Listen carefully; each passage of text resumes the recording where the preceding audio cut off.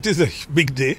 It's a fantastic thing if you think of it. We learn from mistakes. I mean, Chandrayaan 2 had great success, except that the lander, there were problems. So ISRO has corrected those issues. We cross our fingers and hope everything goes well.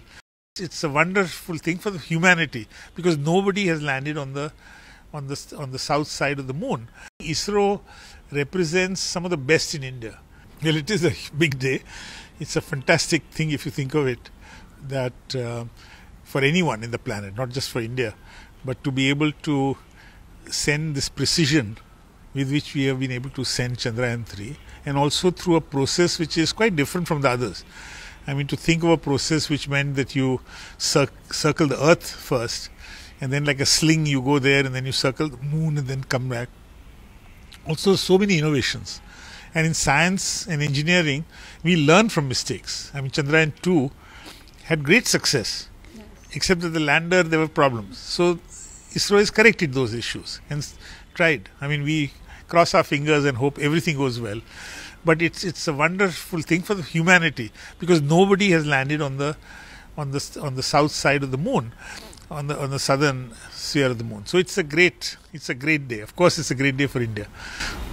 And sir, also about Chandrayaan 2. So Chandrayaan 3 developed communication with Chandrayaan 2. So what are your thoughts on that? Yeah, exactly. So people thought that Chandrayaan 2 has done nothing. It's wrong. It's actually a great success, and it's wonderful how an earlier satellite which we are sending around the moon, that is also helping find the exact location where, and apparently they were chatting with each other like buddies, they said.